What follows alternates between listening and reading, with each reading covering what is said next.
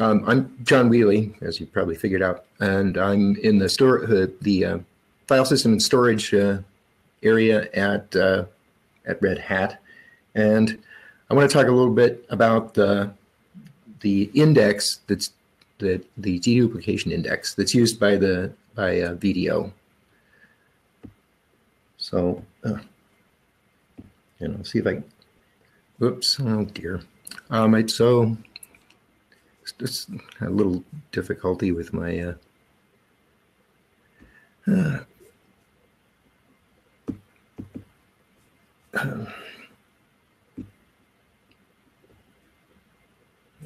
dear. All right. Well, new platform. I'll just skip the slide. I'll do a quick review of what VDO is. It's a device mapper target called dm-vdo. It's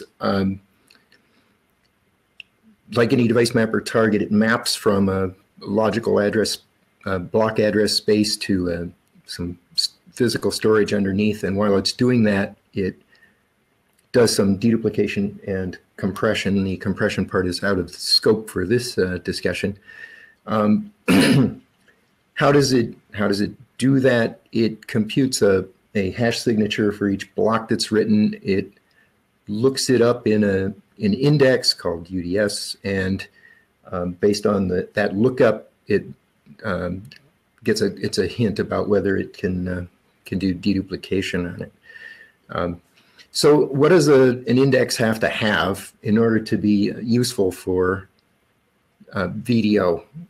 It has to have a minimal overhead, both in time and space.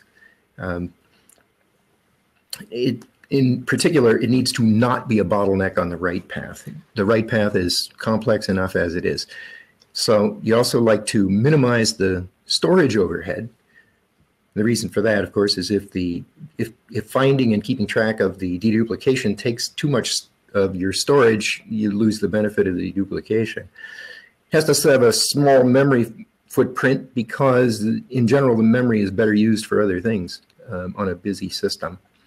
And as kind of a sub-goal, in order to meet those, the overhead goals, it should take advantage of some of the properties of actual, real-world data workloads. And quickly, those properties, the interesting properties there are temporal locality, which means that if a block is found to be a duplicate, it's more likely to be a duplicate of something that was written recently than something that was written a long time ago. And then there is also often kind of spatial locality, runs of duplicate blocks, particularly in things like backup workloads. Today's full backup probably has a lot of runs of blocks that are duplicates of yesterday's full backup. So how do we minimize the time and keep it keep it away from being a bottleneck on the write path? Well, it's very decoupled from VDO. It's so decoupled that it's a separate module. The module that does the management of the underlying storage and the mapping from the logical blocks to the underlying storage is the KVDO module. Then the module that manages the deduplication index is the UDS module. And the interface between the two is very slender. It is asynchronous, and it's treated as advisory rather than definitive. So asynchronous means that VDO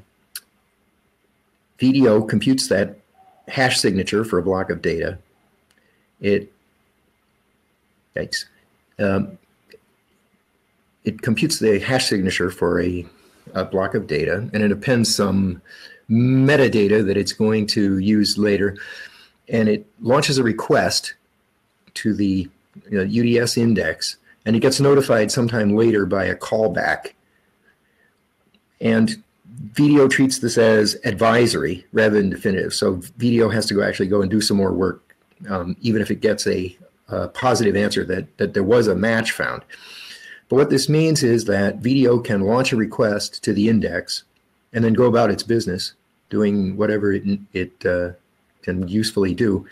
And when that callback provides the answer, VDO can act on that and otherwise do the deduplication, or it can just ignore it. If the system is heavily loaded, if the storage is slow,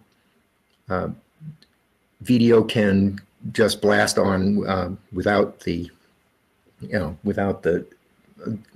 deduplication. And the only thing you lose there is a potential deduplication. There's no correctness issue. It will always, it will never lose data. How do we minimize the memory and the storage? Well, the index is sized by its memory footprint. We decided that was going to be the defining characteristic. And that's defined once at creation time, and you can't change it. And that memory footprint ranges from 1/4 of a gigabyte to a terabyte, and that determines the overall size of the index, the size on storage, and then that defines the deduplication window, which is basically how far back you can look for duplicate blocks. So the total storage is 10 times the memory footprint, and that provides a deduplication window of about 10 terabytes per gigabyte of memory footprint. And that also means that the on storage part, the whole index, is also a fixed size and doesn't grow. And that's useful for VDO because it can allocate a fixed amount of space to hold the index. So what do we need to, how do we need to manage this? Well, the part that's in memory has to be a very efficient way to drill down into the total index. And for terminology, we call the whole index a volume. The volume is divided into chapters. The chapters have pages, and the pages contain records. And records are just pairs of hash signature and metadata. So what are the in-memory pieces? There is a master index, there's an open chapter, and there's a page cache. The master index is used to find a chapter. Each chapter has its own index that's used to find a page within the chapter, and then the page is searched for a match. The open chapter is the chapter that's currently being added to, and in order to exploit the temporal locality, the duplicate being more likely a duplicate of a recent thing, when a request is issued to the UDS index, first looks in the master index to find a likely chapter. If that chapter is the newest chapter, if that chapter is the open chapter, it looks there, and whether it finds it in a, we're all set. If it finds it in the open chapter, we're all set. Calls the callback with a positive answer. If it's not found, it adds it to the open chapter with the metadata that was passed with the request. If it wasn't found in the open chapter, if the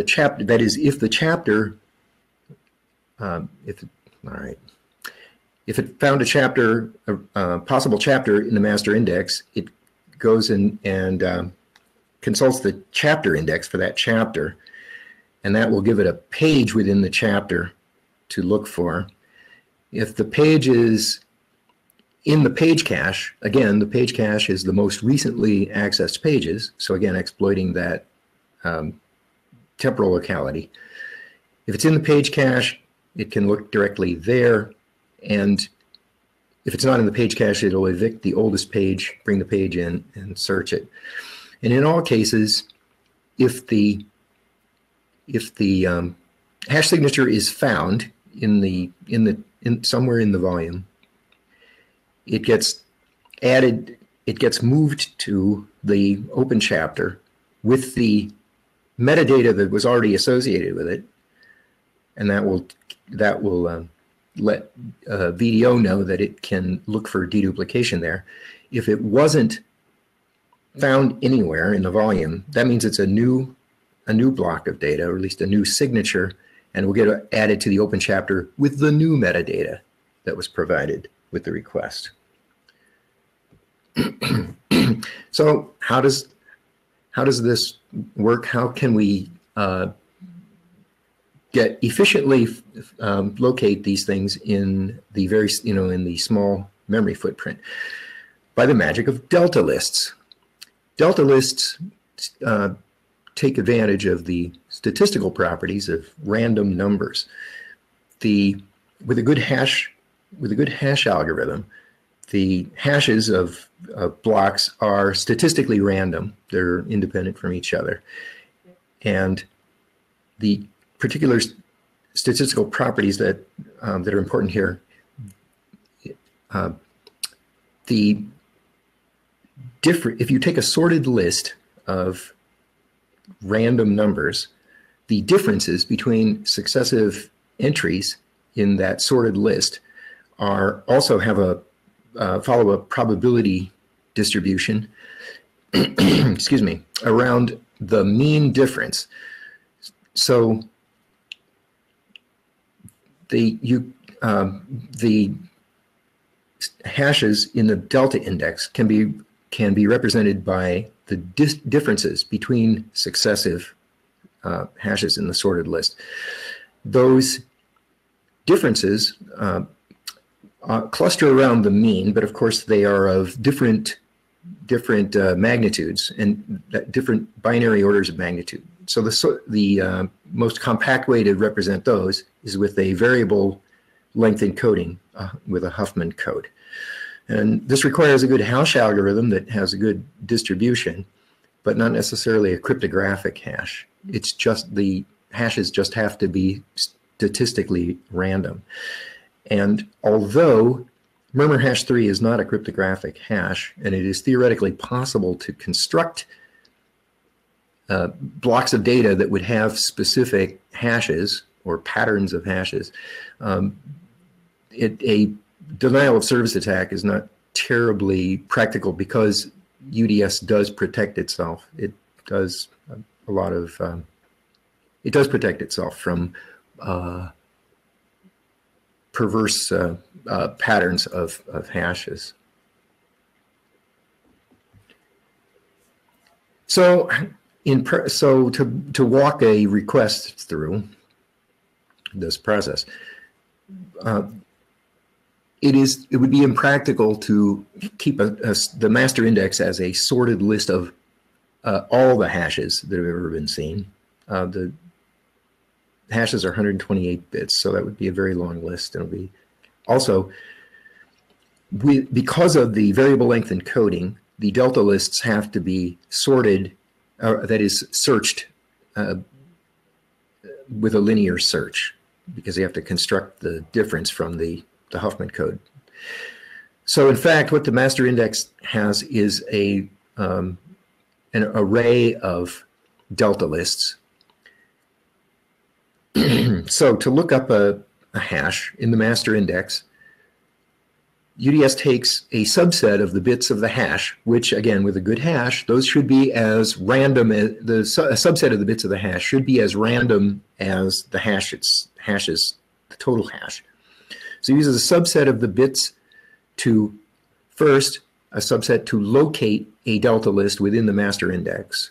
And then it uses some more bits from the hash to match against the entries in that delta list. And that delta list, you can see, is much smaller because it uses a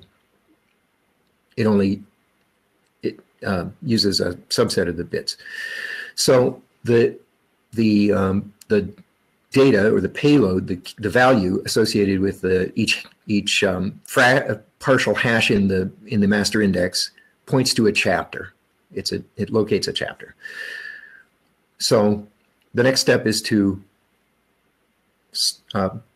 look at the chapter index. Each chapter has a chapter index that works the same way. It is a list of delta lists. So searching the chapter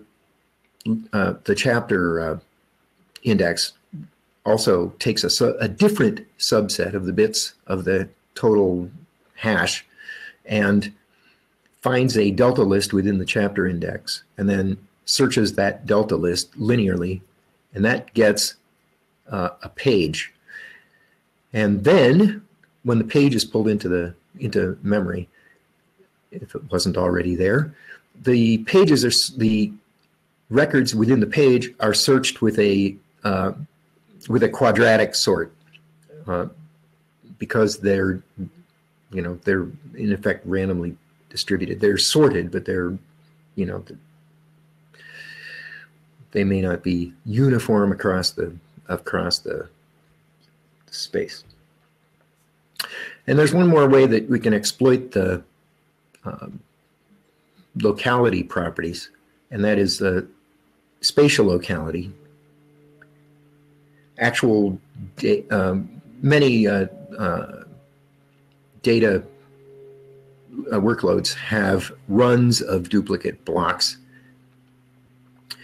For instance, today's full backup probably has a lot of runs of the same blocks that were in yesterday's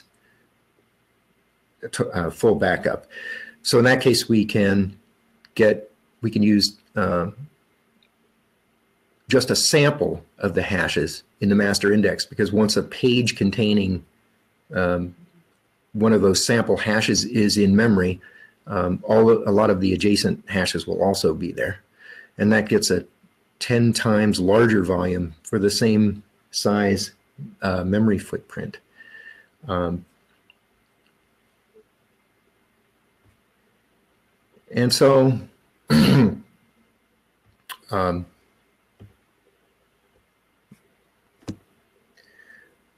so where can we go with this? UDS is particularly suited for deduplication because it takes advantage of those properties. So the important things are that it's advisory, it's a fixed size, which means that the oldest entries age out as entries are added, and it's optimized to find the most recently used things first. So it's particularly suited to deduplication. It is, of course, it's the index for VDO. It is also, before it was open source, it also was used in a storage array from a major storage vendor to do their deduplication, and they do much the same thing as that VDO does as far as managing the block mappings and the deduplication. So its behavior is something like a soft hash map. So the key thing is that a user of it would have to actually manage the actual data, use it only for advice, and would have to do garbage collection or otherwise manage the data. So it's not really a general purpose hash table. I kind of rushed through this because we started late. Are there what can I go? Are there places I can go back and elaborate more? Were there things that weren't clear?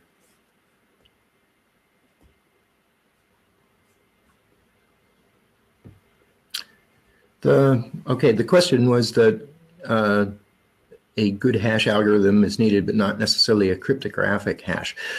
The benefit of a cryptographic hash is that you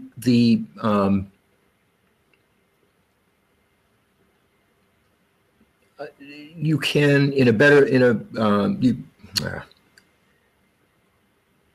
you can treat the index as more authoritative. Another thing that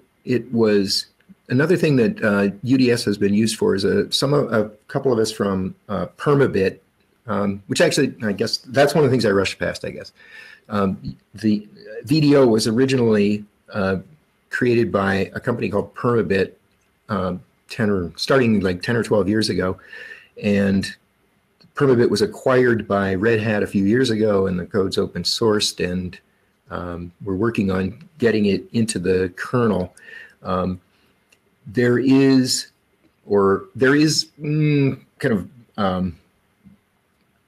latent support for larger hashes and cryptographic hash. A cryptographic hash at 100, the current hashes are 128 bits. A cryptographic hash at 128 bits probably doesn't buy much, but a cryptographic hash at 256 bits, cryptographic hash, first of all, has the property that it's hard to reverse. It's hard to create. It's computationally infeasible to create blocks of data that would have a specific hash, which means that it would actually make it probably more resistant to denial of service attacks. But also, several of us at Permabit a number of years ago wrote a prototype kind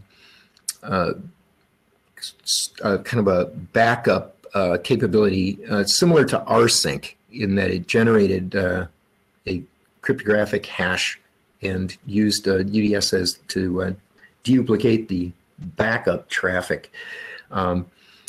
In a case like that, a cryptographic hash, a strong cryptographic hash means that a false positive, that is, two blocks that accidentally hash to the same value, is less likely than a cosmic ray zapping a bit on the storage. And so you can do much less.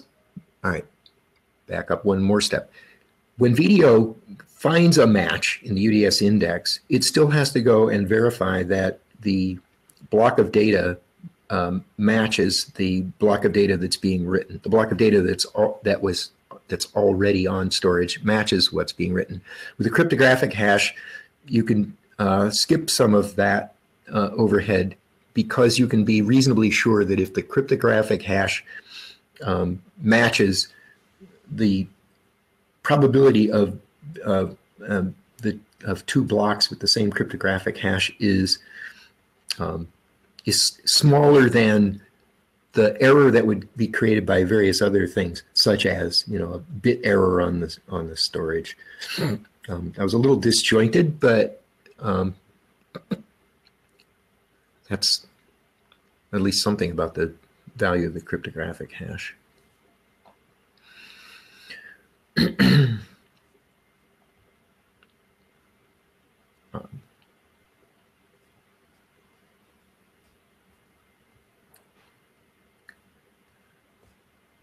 Anything else? I was thinking, one thing I was thinking of by way of something besides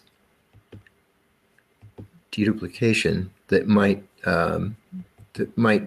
be able to use a UDS would be something, if you were doing some kind of, I was thinking maybe if you were doing some kind of real-time analytics where you were only interested in you were most interested in the most recent data, that would still require that the client, in all cases, the client has to be prepared to manage garbage collection, or otherwise manage if UDS is being used to manage data, then it's the client has to do the actual data management, has to do garbage collection, or somehow keep track of the data, so that, for instance, aging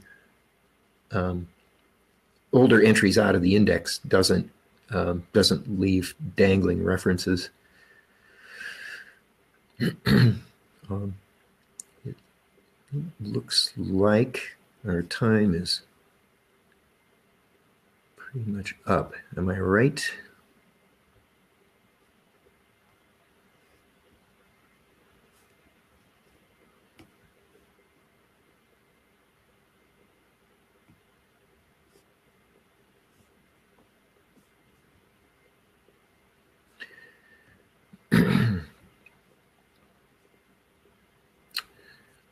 Well, thank you, and I hope this was at least moderately interesting or useful.